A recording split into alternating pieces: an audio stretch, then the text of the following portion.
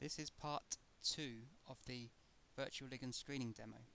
So we've already set up the docking project, and now we're just looking at the docking preferences. So if we go docking preferences general, you can have a variety of options such as sample race mix centers, and also ring sampling level, and whether you want primary, secondary, or tertiary amine groups to be charged, or ICM to predict whether they're going to be charged or not using auto. Other preferences and docking preferences are for the database scan. In this example, it's quite important. So if you're screening millions of compounds, ICM will only save the confirmations of, in this example, of compounds that score -32 or lower. So that's generally a good cutoff, but it's sometimes best to just check what a good binder to your receptor, what kind of score it will get, and then maybe adjust this to maybe something like -10 to make sure you get all the hits. There's also a variety of sort of filters such as ligand size, minimum and maximum, and the Pinsky rules of 5 as well, which you can change, so you don't screen every single compound in your database. You can filter it out. But in this example, it's okay. We can leave the default values. So now we set up the batch ligand already, and then the option is to run docking batch. If you click on that, it asks for the project name. The output file suffix will be answers. That's fine. The docking thoroughness is 1. If you want to increase the length of simulation, you can increase this to maybe 5 or 10.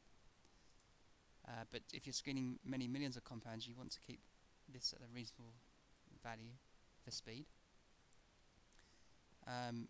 We can store alternative confirmations. You can also score them, but that would take longer to do that. And press OK.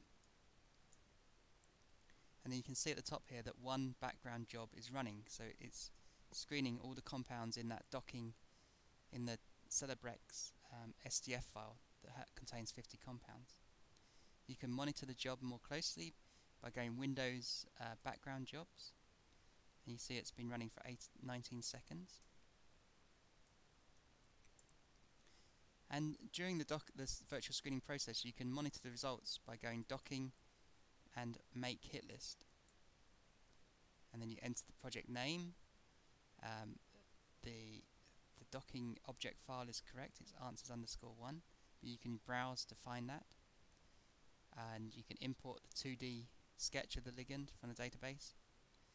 And if you're docking multiple runs, you can also select the best score for each one. So go OK, and you can see so far in just 1 minute we've already docked 7 ligands. And you can even while docking is still going on, the screening is still progressing, 18% completed. We can view these ligands in the receptor.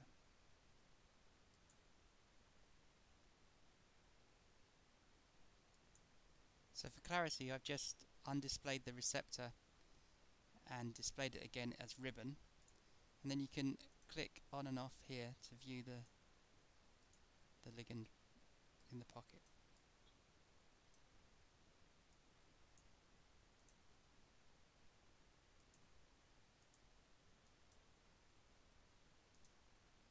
So this is a toggle. You can also sort by score. So if you right click on the score column and say sort results, you can display hydrogen bonds, make complex structure, and import the original database entries. So for example, compound ID numbers from the original database, you can just import them by clicking here.